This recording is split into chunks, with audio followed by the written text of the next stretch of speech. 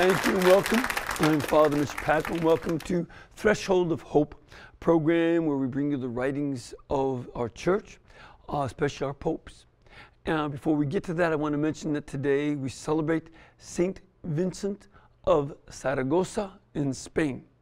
He was a deacon in the church because he was a very, very bright man and had studied theology very hard. And his bishop had a speech impediment. He was the preacher. Of course, the bishop would celebrate the Eucharist, but the deacon would preach. And in the early 300s, the last of the Roman persecutions was also the worst. It was instigated by one of the generals of the Roman Emperor Diocletian. The general was instigated by his mother, who practiced witchcraft and hated Christianity very much. So this last but worst of the Roman persecutions was all over the empire, including Spain. And St. Vincent was arrested along with his bishop. His bishop was sent away and put into exile, but Vincent was tortured and eventually executed. And he is one of the a number of deacon saints who are also martyrs, something that I mentioned to my producer, who was just ordained a deacon in his church a week and a half ago. Sometimes, apparently, the deacon saints are generally martyrs. Not all, but most. So I have to pay attention to that. Also, today is the 40th anniversary of the Supreme Court decision Roe versus Wade that said that human life in the womb can be taken up until birth, though they also said that after the child has left the womb, then it should be protected, but up until that point, life can be taken. And as a result, in that 40 years, nearly 56 million abortions that we know of have occurred since 1973. Abortion is perpetrated about every 30 seconds in the United States. Now, over the past 20 years, so half the time since Roe v. Wade, the number of abortions has been declining, and so has the number of abortion clinics. According to Operation Rescue, in 1991, there were well over 2,000 surgical abortion clinics in America. Today, there are 663. So, about a third, 2/3 have closed. Nearly 70% have closed. And so that's a positive sign. Also, a lot of doctors are not learning how to do abortions because they don't enter the medical profession in order to take human life. They come to save it. And so I recently was sent an article in which a staunch abortion proponent was complaining about the decline of clinics and doctors willing to do it, and also complaining about any laws. For instance, a minor, some laws require girls who are minors to get their parents' permission.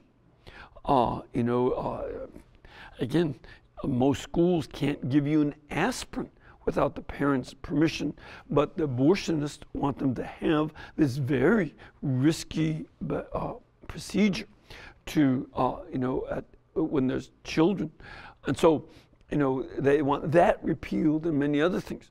And, we see certainly President Obama has done a number of rollbacks on executive orders limiting federal complicity in abortion. He has promoted federal complicity in more abortions. And the others have as well.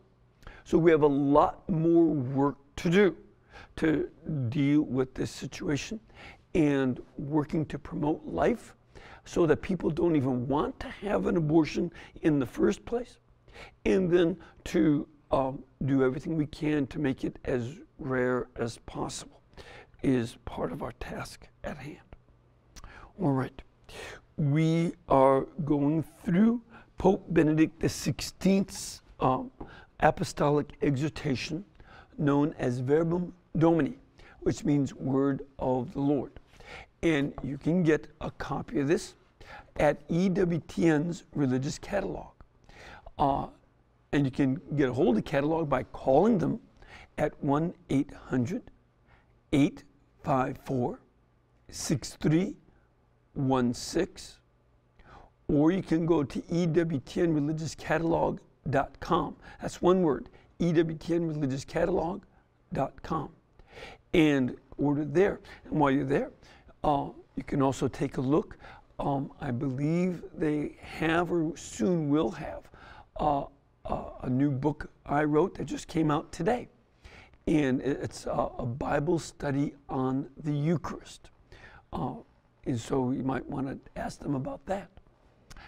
Also, you can download a free electronic copy of Verbum Domini in the document library at our website, EWTN.com. Go to where it says faith, and then click that, and then you'll see libraries.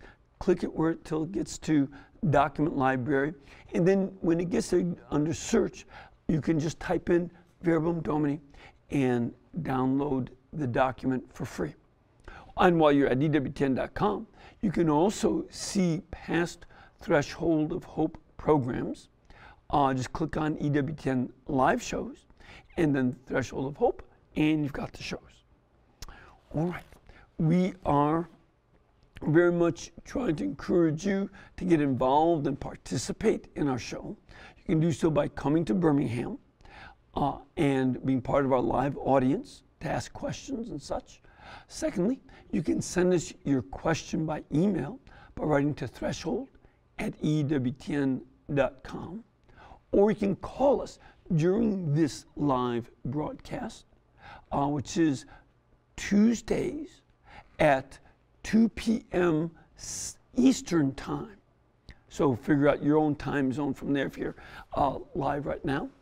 And you can call us at 1-800-221-9460, 1-800-221-9460, or you can call 205-271-2980, and we will try to answer your questions. All right, we are on paragraph 92, which is entitled, "The Word of God is the Source of the Church's Mission." Now, the Synod on Scripture reaffirmed the need for a revival of a missionary consciousness. The church needs to be conscious of its own mission from God. It says, present in the people of God from the very beginning. The first Christians saw their missionary preaching as a necessity rooted in the very nature of the faith. You know, they saw that, first of all, God was not some local god, typical of pagans who saw the gods as local, and that you had the God of this river, the God of this ocean, the God of this mountain, and so on. That's very, very typical of pagans. Whereas Israel understood, and the church continued the same understanding, that there is only one God who created everything, who is all good, and who is absolutely everywhere. There's no place to get away from him. So there's only the one God, and he is the God of every single person. And that he's the one true God who revealed himself in Israel's history but also especially in Jesus Christ, his only begotten Son. And Jesus gave us the most proper response to God that, whom all people awaited. We all basically are hungering for God. A lot of times, as St. Augustine points out, we are restless until we rest in thee. And that restlessness sometimes has us seek possessions, power, pleasures, and all sorts of things that seem beyond ourselves, but still are too limited. Whereas what our heart really seeks is the infinity of God, something that takes us absolutely beyond ourselves and beyond any power human beings can ever feel on their own, through their own limits. The first Christian communities did not see their faith as belonging to a particular culture. That's very important. A lot of times you hear people talk about the Western cultural tradition that includes Christianity. But that was not the perspective of the early Christians, nor has it been the perspective of the church. That's why the early Christians went to all peoples. They first went to the Jewish people because they had been given the promises of God in the Old Testament. But then they went beyond them, and they went as far east as India, as St. Thomas did. They went as far northeast as northern Iraq, as St. Bartholomew did. They went as far west as St. Paul seems to have gone, and others went to Spain. He went far west to Spain. And then they kept going. After the first generation, they kept moving. They did this because they saw the faith is not part of one culture, but the faith belongs to the very essence of the truth about God and the universe. This is the most basic truth, and it concerns everybody in existence equally, not just a particular culture of a particular time. That's why St. Paul illustrates this Christian message and its fundamental universal quality when in Acts of the Apostles chapter 17, verses 16 to 34, he went to Athens. He was actually running away from Berea and Thessaloniki, where he had been persecuted, and Philippi, where he had been persecuted. And things were quiet in Athens. But he saw that they had statues of all the different gods in the main square at Athens. And then the Athenians thought, just in case we missed some god, we're going to have a shrine to the unknown God. That way we won't get the gods mad at us. See, that's part of the pagan mentality. In paganism, if you don't take care of the gods, then they get angry with you and get back at you. And so St. Paul noticed that. And what he said is, what you worship as unknown, this I proclaim to you. In other words, they have this idea of an unknown God, but St. Paul says, I know him. And he's the God in whom you live and move and have your being. He quotes one of the statements of an ancient Greek philosopher to back that up. And that's why he mentions this in Acts 17, verse 23, where he says, I found also an altar with this inscription, to an unknown God. And what therefore you worship as unknown, I proclaim to you. Now, the newness of the Christian proclamation is something that we tell everybody.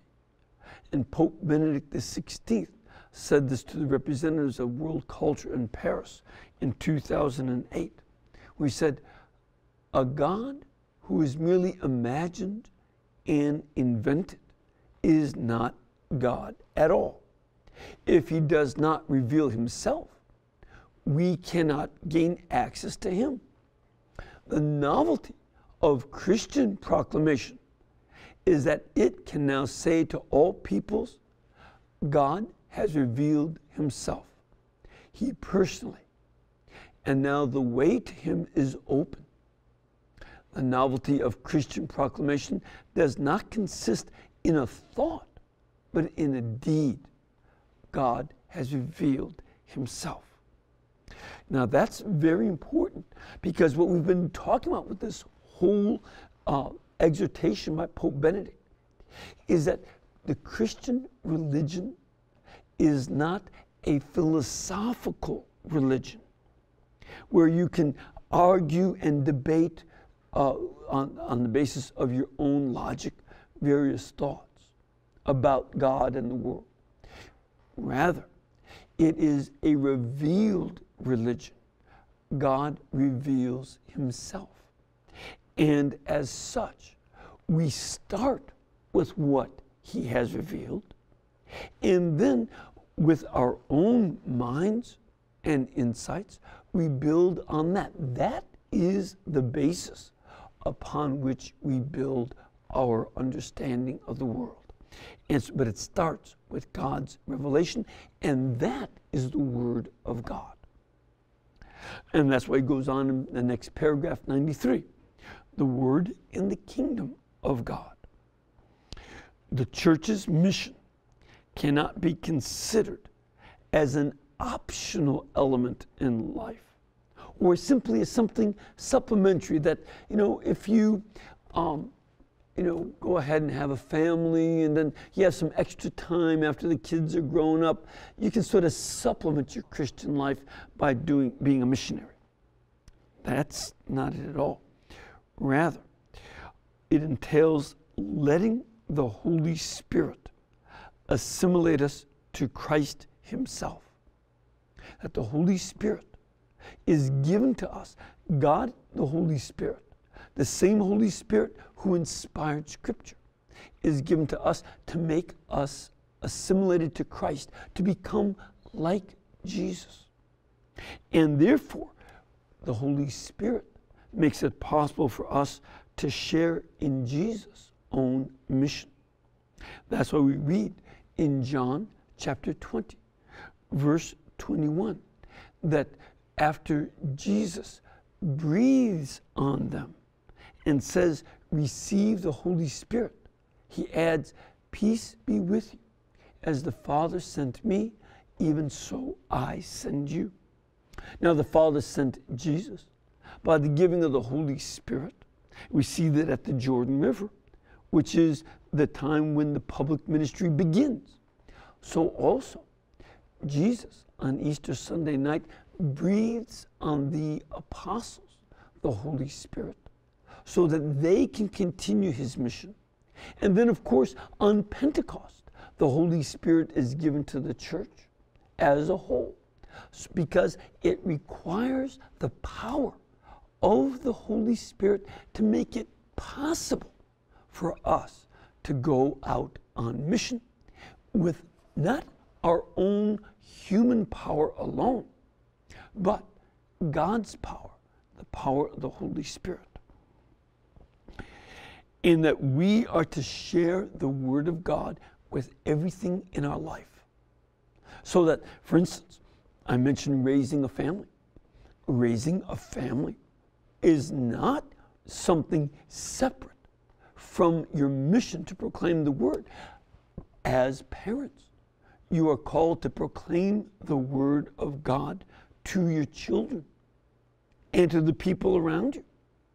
And children will reciprocate. They'll learn to do the same. It is the Word of God itself that impels us toward our brothers and sisters. It's in the Word of God that we love them. No, we're called this. It's not something you can just sort of take them, come see, come sign. It doesn't matter. No, Scripture itself says that unless you love your brothers and sisters, you can't say that you love God. That's in 1 John chapter 4. And it's the word that illuminates and purifies and converts us. We are to conform our lives. That's why it converts us. We conform the way we live to the revelation in Scripture. And we allow Scripture to purify us and purify our activities, our inner attitudes, our virtues. And we have to realize that we are not the masters of the Word, but servants of the Word. And I remember something very remarkable to me at the time. It was during one of Pope John Paul's visits. And I believe it was ABC News had some Catholic feminist, and she was trying to make the point, now, all that man needs to do is simply by a wave of his hand say that abortion is morally okay, and it'll be okay. She understood the power of the papacy as the same way some politicians treat the Constitution. It's really whatever I make it out to be. And it's whatever a judge decides. That's what happened with Roe v. Wade. Look in the Constitution, and you do not see that there is separation of church and state. You don't see that there's a right to privacy. It's not stated as such. It's derived as judges interpret the Constitution. And therefore, she thought of the Bible as the same way, and that the Pope is just like a politician. He can just change it if he wants. That's not what the Pope can do. He does not have authority to make Scripture whatever he wants. He is a servant of the Word of God, and he will be answerable to God himself for how he served the promotion of the truth of the Word of God. He will be judged just as any one of us will be judged. And, he definitely wants to be very careful about what he does so that the judgment goes in his favor. So, as a result, we need to discover ever anew the urgency and the beauty of the proclamation of the Word for the coming of the kingdom of God, which Jesus preached. That for, it's not only our actions. I've heard it quoted over and over again. Preach always and use words when you have to. I've heard that said many times, and it's usually attributed to St. Francis of Assisi. If any of you are experts on the things that St. Francis said, I'd love to know exactly where that's from. I've never seen a direct quotation where that's from St. Francis. But the Pope is saying you also need to speak the words of God, because, as we've said throughout this exhortation, the sacred Scripture has within itself an authority and a power that is not derived from human beings, but is derived from the fact that the Holy Spirit inspired human beings, and that the Holy Spirit is the primary author of Scripture. Thus, we grow in the realization that the fathers of the church had very clear that the proclamation of the Word has the kingdom of God as its content. Right? That's the purpose of the Word of God, the kingdom of God. And you see this in Mark chapter 1, verse 14, that after John was arrested, Jesus came into Galilee preaching the gospel of God and saying, the time is fulfilled. The kingdom of God is at hand. Repent and believe in the gospel. That was our Lord's first preaching. And it still needs to be the sermon that we give as well. That this is still our proclamation. And the fathers of the church were well aware of that. One of the fathers, known as Origen, he came from Alexandria, Egypt, born in the early 180s AD. Origen said Jesus is the kingdom in person. And he used a Greek word, autobasileia, self-kingdom, kingdom of himself. So the very person of Jesus is the kingdom because he is the king. And we enter the kingdom of God by being in that personal relationship with Jesus Christ, by which we recognize his lordship. He is the king, and that he is the one we want to rule and govern and direct our lives because we are confident that Jesus Christ the King is the one who will guide us to heaven. The world, Satan, and even our own egos will redirect our steps to hell. Jesus directs us to heaven. That's why we want him as Lord. The Lord offers salvation. Salvation is the forgiveness of sins and the newness of life in Jesus. And he does this in every age. It has not changed from the first century to the present.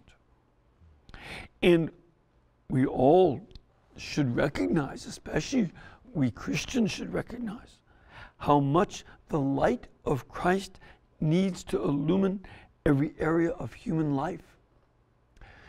I'm afraid we see a lot of darkness in our world. And we need to see how, as Pope Benedict said in his homily for the 12th Synod of Bishops in 2008, that we all know how necessary it is to make the Word of God the center of our lives, to welcome Christ as our one Redeemer, as the kingdom of God in person, to ensure that his light may enlighten every context of humanity, from the family to the school, to culture, to work, to free time, and to the other sectors of society and of our life. Now, think about this. It's very important. I can remember when I went to public school in first and second grade, we read scripture, we said the Our Father, we prayed every day. In 1962, the Supreme Court made that illegal. But what has happened? The public schools have replaced Bibles with metal detectors. And those even aren't satisfactory, as we saw with a number of absolutely horrid killing of children in public schools around the country and in daycare centers. So we need the light of Christ in every area of life. Family is broken down through all sorts of crises like divorce, but also the absence of marriage in the first place while many children are begotten. 40% of our children are born to unwed women, and the fathers rarely show any concern for very long for their children. So we need the light of Christ everywhere. And it's not a matter of preaching a word of consolation, but rather we are also going to speak a word that disrupts the worldliness around us, disrupts many of the assumed values of our culture, and calls us to a conversion and opens the way for an encounter with Jesus Christ, an encounter with Christ that through whom a new humanity is able to flourish. All right. Why don't we take a break, and we'll come back in just a couple of minutes, and we'll get your phone calls as well as questions from our audience and emails. So please stay with us.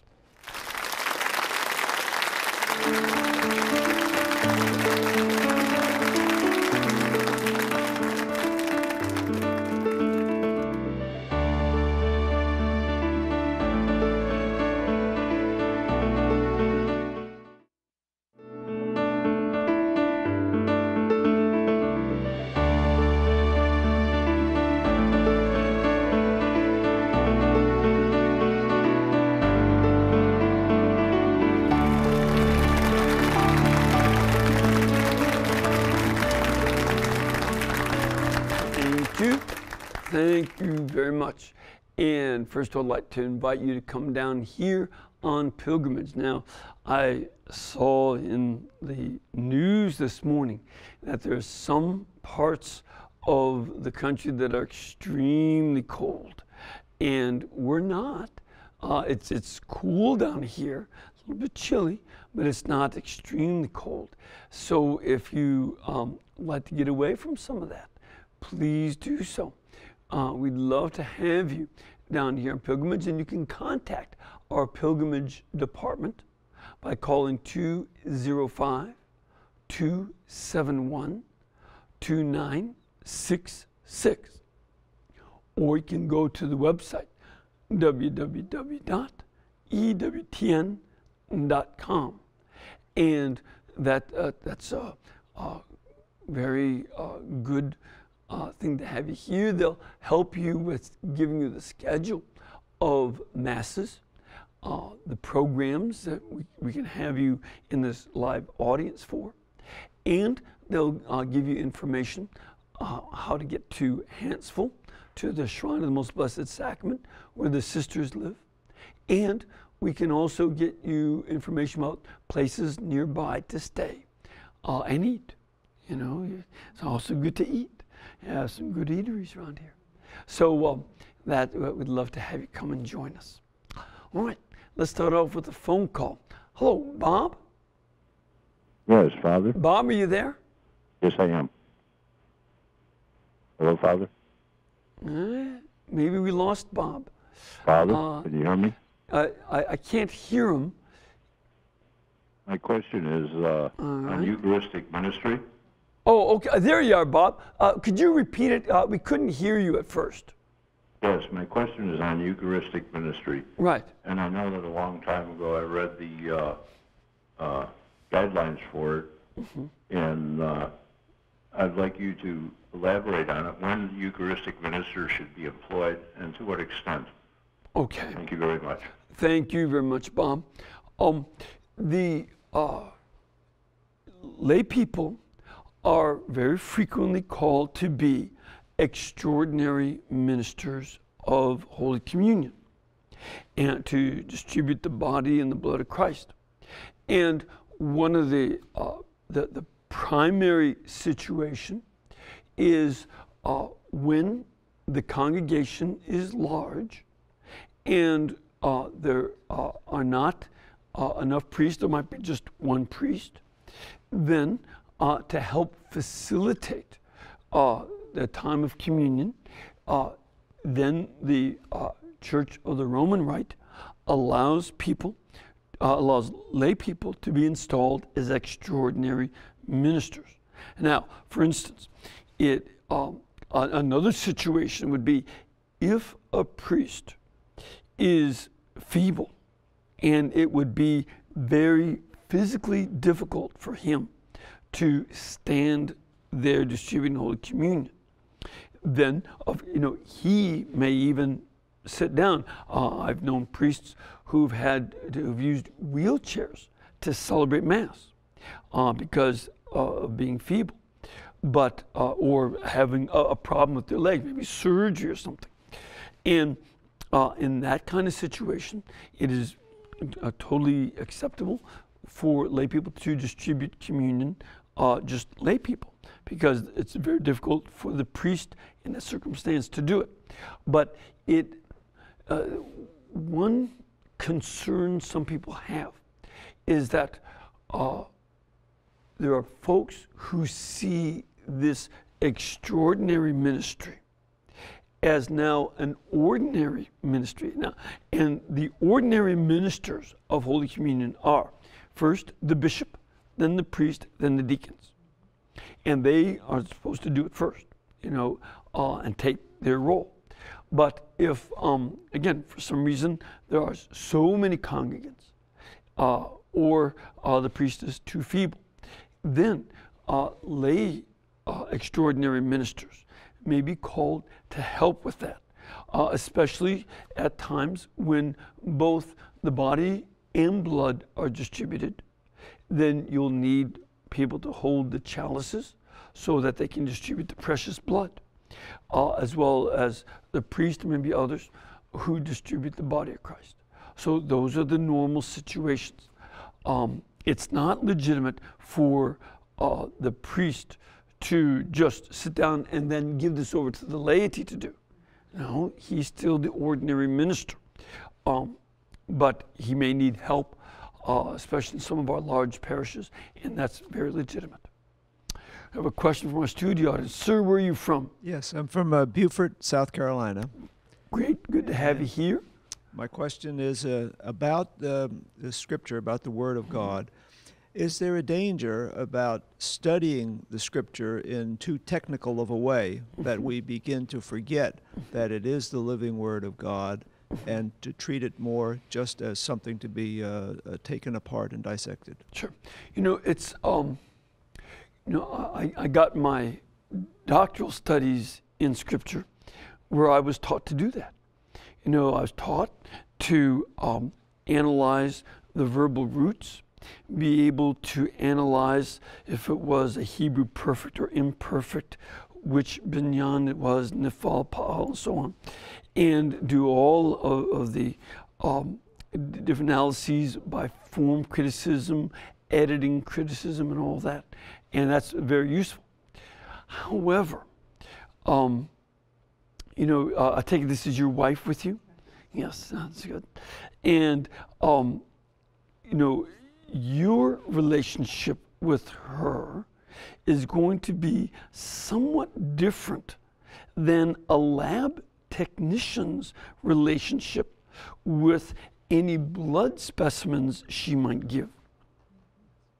And in fact, I don't take it you are a lab technician. No. So she really would not want you to analyze her blood and check her cholesterol and triglycerides and all that. You don't want to check that, right? And that is a very legitimate way to approach your wife, to analyze her blood and any other medical procedures she might need to do. But would you say that the lab technician, after having examined carefully all that's going on in your wife's blood, can you say that the lab technician therefore knows her? No. And you wouldn't say that he loves her. And so what the point of this analogy is that task is a very useful one for certain purposes. But it's not the same as having the kind of committed relationship you have had through your marriage, which I assume has been for a number of years. And, we should be able to use some of the techniques of Scripture scholarship in order to help understand various aspects of the text. However, to do that doesn't mean, therefore, you love God more. It doesn't mean that you really understand the Bible or have come to know God through the Bible just because you can parse Hebrew verbs. It doesn't. It's a useful tool to do what it can do, and we do use it. But to make it the be-all, end-all is as much a mistake as saying the lab technician would lay down his life for your wife.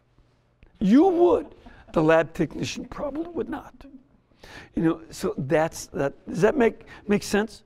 Use it. Use scripture scholarship. But then you, after you've done that, you approach the text with another quality of love in order to come to know God personally through the word His Holy Spirit has inspired. That help?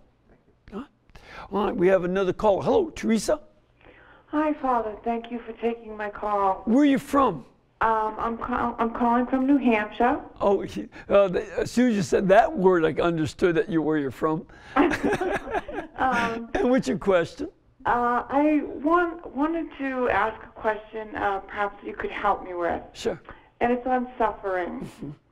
I have a heart condition which is genetic and it's not fixable. Yeah. And it changed my life about 10 years ago. I used to be an RN and I worked with cancer patients.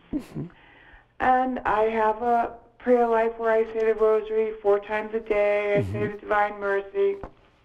And I know that suffering can be a gift and that God authorizes all things. So my struggle is, why do I feel like I'm not using the suffering correctly? Because even though I pray, I still feel anguish, or I still feel frustrated. Right. Or I still, and then when I feel that, I think, well, then I'm not getting consolation, or my heart won't rest till it rests in Him. So I don't know if, you don't get, I guess I'm looking for, is there a right way to suffer, or is everybody suffering individual? Yeah. Maybe I'm just kidding myself and I'm not accepting, I don't know. So I guess I'm looking for some help there. Sure. Because this is not going to change, and I need to learn to bring it, I guess, closer to where I don't feel, or maybe this will be my whole experience. I don't know. Well, let me give a couple responses. First of all, as you said, it's something that we can look at from the perspective of faith and see as a gift. However, as I recall many Christmases past, when I got gifts of socks and clothes for Christmas, I knew it was a gift. I knew my parents gave it to me out of love, but I wanted toys. I didn't want clothes for Christmas. And so there are a lot of gifts we would rather not have. And suffering in general is one of them. Most of us don't like it. And as a matter of fact, that's part of the essence of suffering. If you liked it, then it would be apple pie and ice cream. But it's not. And so it's something that goes against our desires. So keep in mind that your negative reaction to suffering is perfectly normal, that you do have a sense of not liking that gift. But just as the warm sweaters I accepted from my parents with a disappointed look on my face when I wanted electric trains, was something very good for me, more useful than the electric trains or the toy cowboys. It was something that I had to learn to fit into. Because again, Mom always bought them a size bigger, because being a little boy, I was growing into them eventually, and then beyond them. So, this is something that we learn to grow into. And I would see that your experience of this suffering is that you have come to a certain point of realizing that I don't do the kind of nursing that was so fulfilling to me. And I was able to serve God as an RN. And you miss that. And it's not that you're missing something that would have been bad for you. That is a great service. And you prepared for that. And you can't do it. And now you also see, well, I do pray more. And you like that. But you are still in that process of growing into this gift. And be patient with yourself in the way you grow into it. My general sense of the experiences of suffering is that we understand them better in retrospect. When we are in the midst of suffering, it is difficult to understand why has God let this happen. But in retrospect, we learn to see that He was able to do things with me I never expected or dreamed of.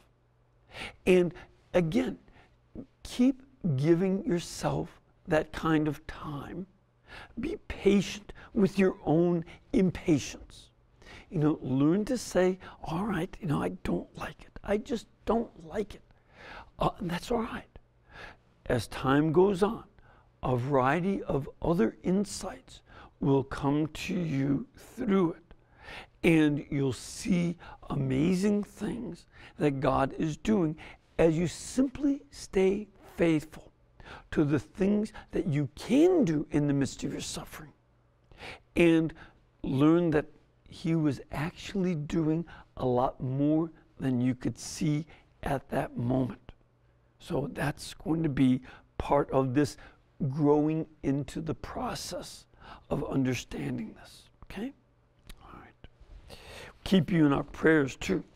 That's a very difficult thing to have heart difficulties or any other sufferings. And we'll very much keep you in our prayers. Now I have an email from Jim in Alexandria, Virginia. Dear Father Mitch, on a recent program you answered an email regarding Jesus' statement in John 10:34, where He referred to the statement in Psalm 82, verse 6. Is it not written in your law, I have said you are gods? And I said this in response to a question about why He called Himself the Son of God.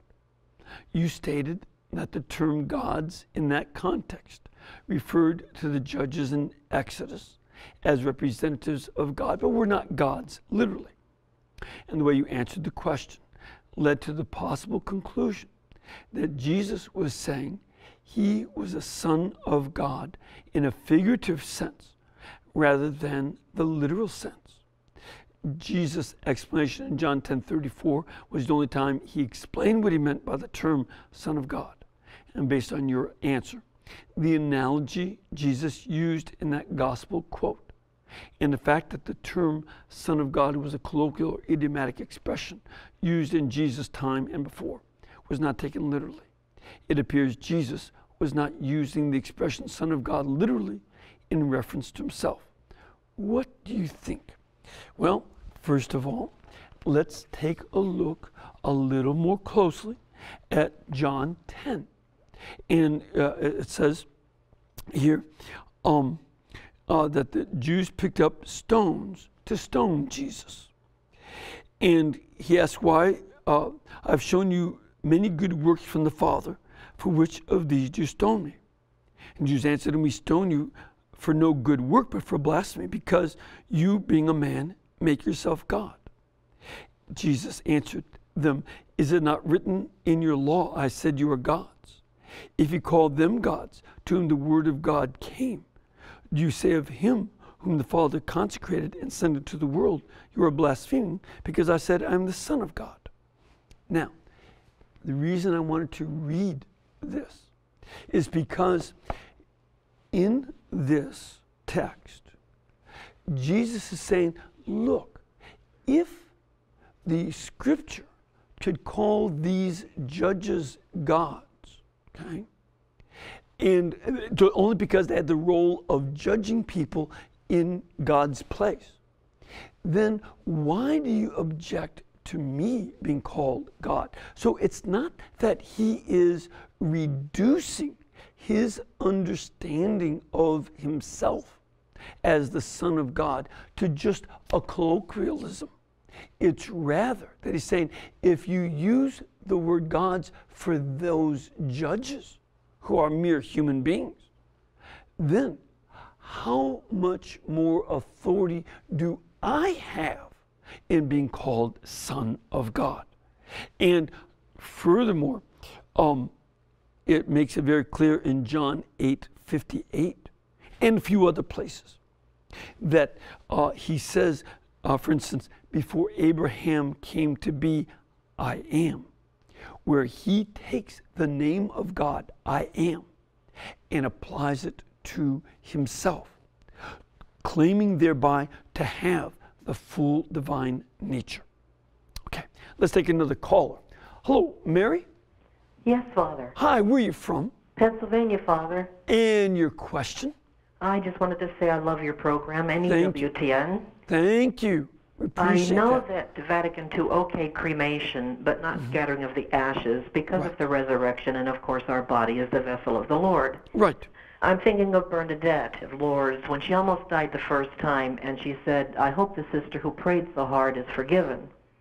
What I'm not clear on is power of attorney for medical, and I'm in very serious condition. I've suffered uncontrollable pain for over 12 years God with bless my you. entire spine. Yes. And if you get in the shape where there is no hope, is it against our religion to withhold all life-sustaining equipment other than medications? Here would be the norm, that it is illegitimate to withhold food and water. Food and hydration are normal, okay? So they cannot withhold that. And other medications that are normal medications should not be withheld either, if it would threaten life. For instance, I mean, I'm no doctor, but say aspirin. All right, you know, if your life depended on aspirin, they shouldn't withhold that. But if there is extraordinary means that are used to keep you going, then that is not necessary. When you sign over, power of attorney, it is very legitimate to say, I don't want to be on a breathing machine. Let my body breathe naturally, and then when it can't do it, I'll die. You don't have to force that. Your body will, breathe on its own while it can. If there's, again, no hope of real resuscitation. This happened to my grandfather. They said he had 17 strokes on the table, but we kept reviving him.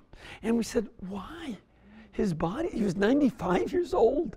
And, we always told him, Josh, you're going to die of a stroke. And he did, because you always used to eat fat. But he died when he was 95. You can let him be. You don't have to keep resuscitating him. And that's also very legitimate for us at any time. There might be refinements, some special circumstances, but that would be the basic principle. What is extraordinary means does not have to be done. Well, we are, again, out of ordinary time. And let me give you a blessing. Almighty God bless you, the Father, the Son, and the Holy Spirit. Amen. And again, I want to remind you that this show is brought to you by you. So please keep us in between your gas bill, your electric bill, and your cable bill. And we will be able to pay all of our bills too. Thank you.